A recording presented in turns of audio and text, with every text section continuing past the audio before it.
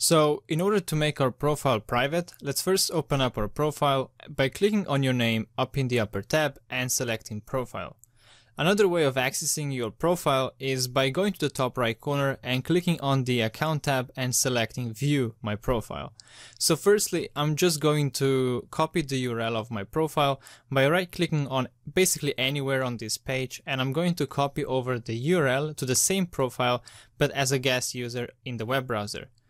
That way we'll be able to see what any other user would be able to see on our profile.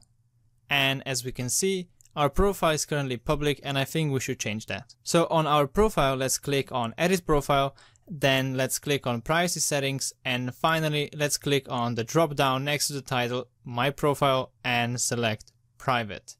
This will save the changes, and you don't have to save or press OK in order to confirm the change. Now I'm going to switch to the web browser and show you how it will appear for a random user that will come across your profile. And that's basically it. I hope you enjoyed, and I'll see you in the next video.